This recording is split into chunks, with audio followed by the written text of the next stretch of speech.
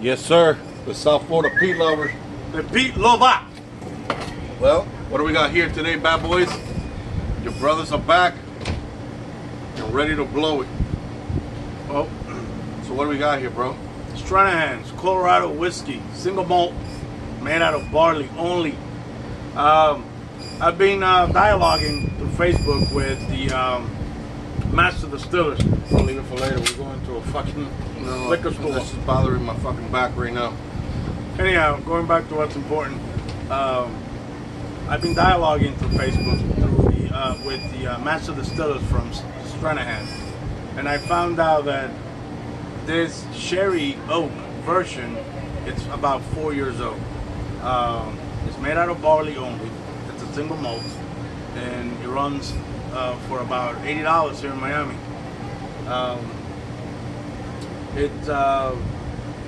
I don't know. I think it's a really good single malt, in my opinion. We had a few drams, but you know, as it goes down, it tends to get better. Some whiskeys tend to get worse.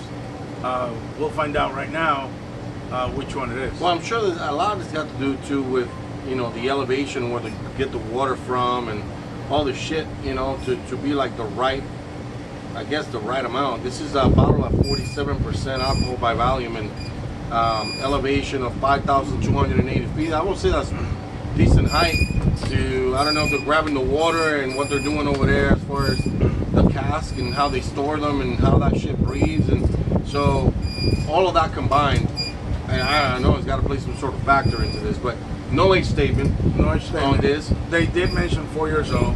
They say it's natural colored.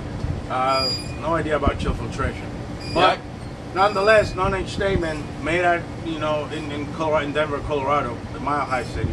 $80. I saw a video of another dude that purchased the I think it's called the Diamond Peak, which is another version they got, and he paid $40. So maybe because it's a sherry cask version, I don't know.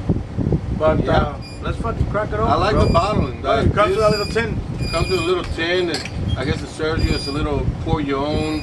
Like when you're up in the mountains. Yeah, you can act like your own Sauv Bernard if you don't have a Sauv Bernard with a little shit on it. A little barrel. But with no further ado, we actually hit this last night a little bit just to get a feel of it. Oof. You had it in the trunk for a while. What do you think? Building pressure in there.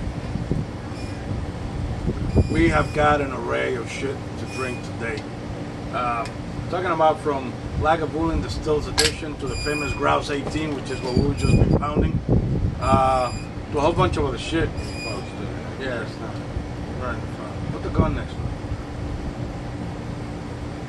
We also have an Adora Sherry Oak. I think we did videos on those things a while ago. But anyhow, this is the Florida Life, Miami.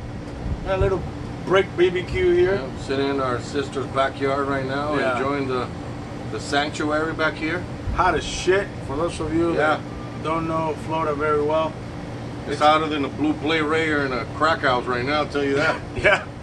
It's about, the index is about 91, 92, and it feels at about $1.05. So, bro, I pick up a lot of freaking like cinnamon, yeah, vanilla, coffee, fuck, and no maple. filter. No filter. This isn't a fucking hint. This like time, maple. It's like smack on the face cinnamon.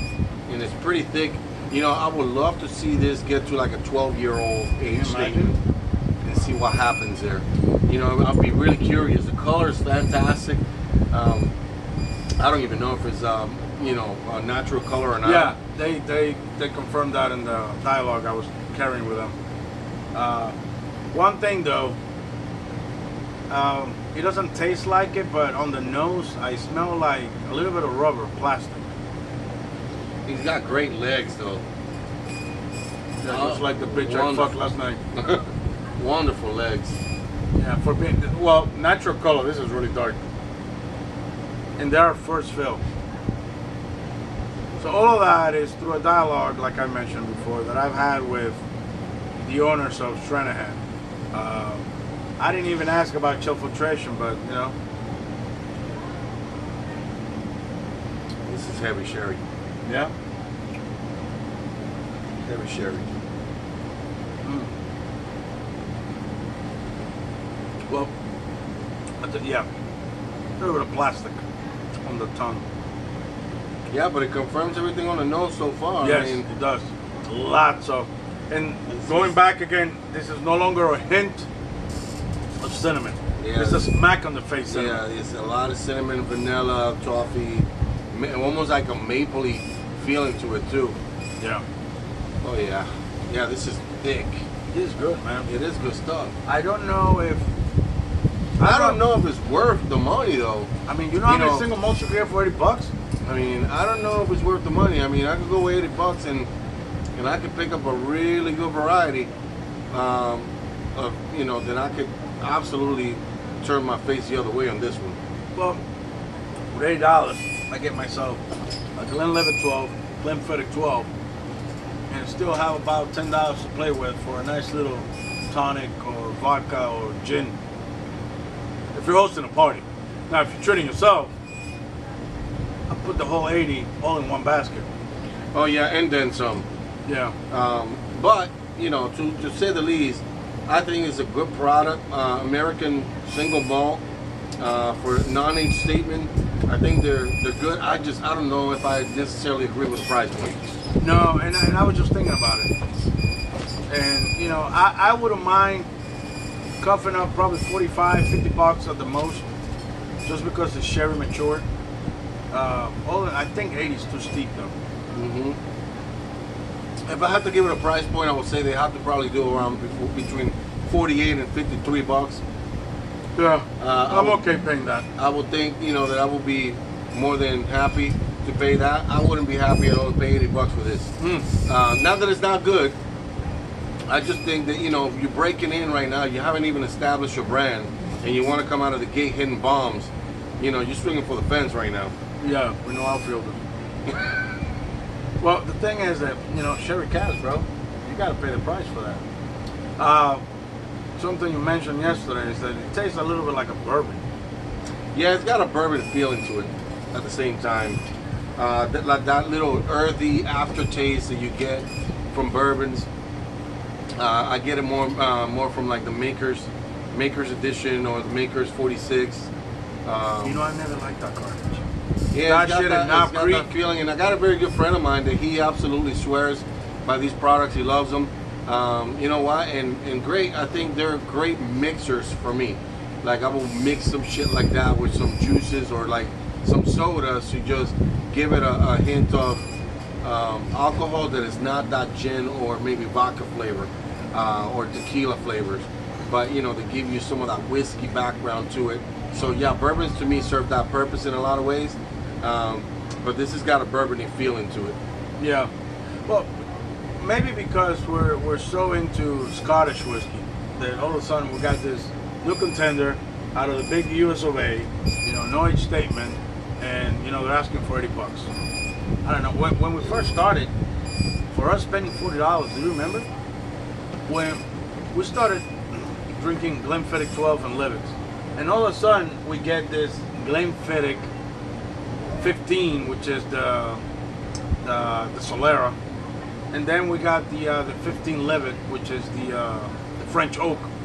And at that point, man, like 12, 15 years ago maybe, I thought I was like riding first class on a plane. Yeah, big balling. Yeah, big balling.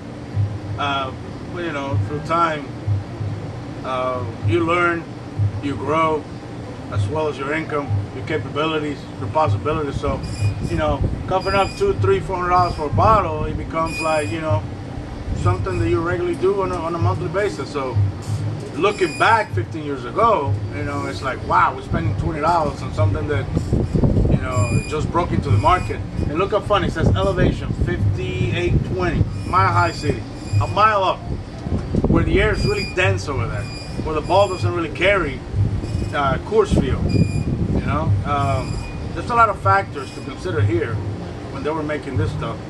And once I'm back in Colorado, I'm definitely going to pay my visit. There is a particular bottle that's called Snowflake. I don't know the price.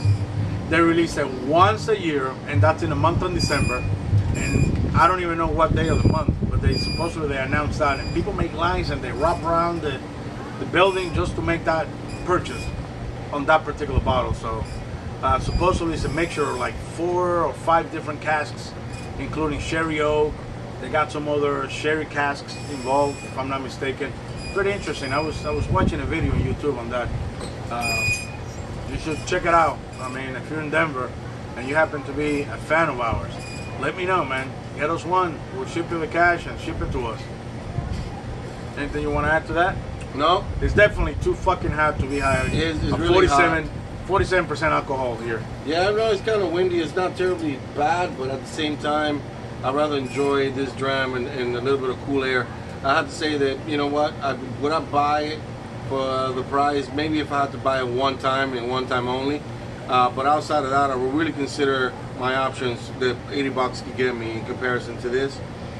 But I don't think I'll buy it again. Is it a good dram? I think so. It tastes better today. Yeah, but at the same time, you know, there's a whole bunch of other ones that could give me this in a better pleasure than to worry about, you know, am I drinking something that's good and the Sprite point meets, you know, my satisfaction. So either way, I don't think I'll buy it again, but at the same time, I think it's definitely good. And so, but it's got its work cut out for it with so many other competitors. Yeah, or maybe we're just spoiled the fact that, you know, everything we buy has an age statement. We're expecting the same return for the money. You know, like most people that drive Beamers, Audis, and Benzes, you know, and they're just simply buying a batch. None of the shit that they offer a Japanese contender can match, you know, at a lower price, better quality. So, you know, I don't know. All right, man. So the South Florida P lovers, to give them a thumbs up. That's definitely something everybody ought to try, but I wouldn't pay the money for it. If you get it for $50, $60, go for it. $80, I don't think. Yeah. I don't think we'll buy another. Out of the range. Take it easy, fellas.